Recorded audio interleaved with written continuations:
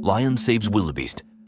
Lions are known for being the dominant predators of the African savanna, but they aren't always so ruthless or focused on the hunt. Sometimes they show compassion towards other animals, especially if it means they can deprive others from a meal they may one day need to rely on themselves.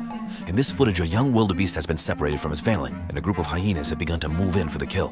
The panicking animal starts to run around in circles, not knowing what to do, and the hyenas moving closer. They start to attack, but the wildebeest has still got some fight in it yet, so it manages to evade their attempts.